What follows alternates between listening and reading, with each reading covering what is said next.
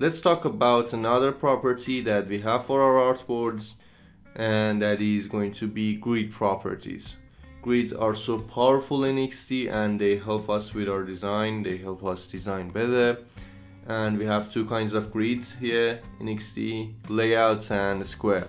I'm going to show layout to you right now, and as I do that, these columns would appear on our artboard. Just don't worry about them, they are here to help us with our design. They are not shown to the user, so when we get a preview, as you can see, nothing is there.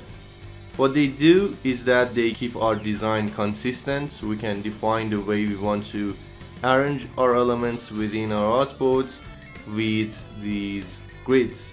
Let's explore them here a little bit. So we have the option to change the column numbers. We can change the color of these columns here. We can play with the gutter and column width of our columns. And we also have the option to set left or right margins.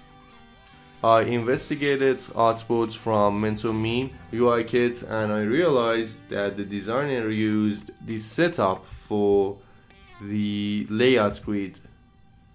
3 for the columns, 30 pixels for left and right margins, 9 for the gutter width, and 99 for the column width. And as you can see on the sign-in artboard, every design element is placed inside of these 3 columns. The spacing between the left and right margins matches with the spacing between the end of this button and the edge of the artboard. So we can say that the designer used this setup to place the elements inside of this artboard. But as you can see, this setup is only applied here to sign-in artboard, and in order to use it for another artboards, we can save it in Adobe Xd memory by making it the default. Set current grid setting as new default. I'm going to select it, and now if I come down here to the filters artboard, select it, use default, those settings are applied here, and as you can see, every element within this design is inside of these 3 columns. For the next artboard, we have the same results. Same result here. Then again, the same results. Alright, so these artboards were from MentorMe resource. Let's apply this setting to the artboards from Social Meetup. Let's see what will happen. And as you can see, the edge of the card is a little bit wider than the columns of our layout grid, so it doesn't fit in here. Let's see another one, profile 4. I'm going to select it, use default.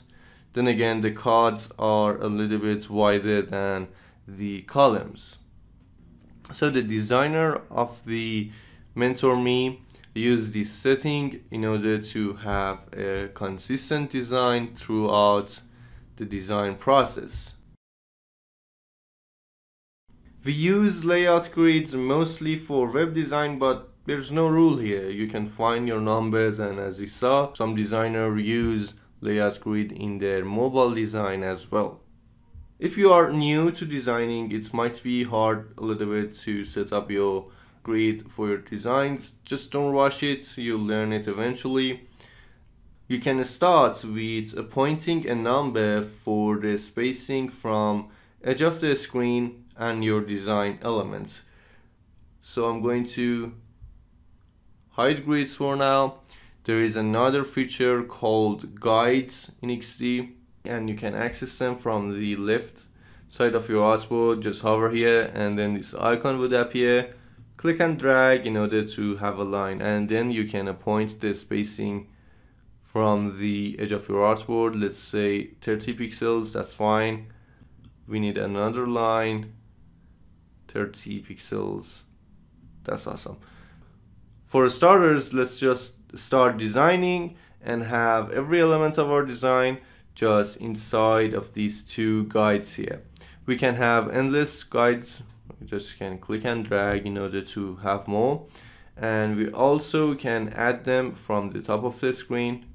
Just click and drag, 30 pixels, click and drag, 30 pixels.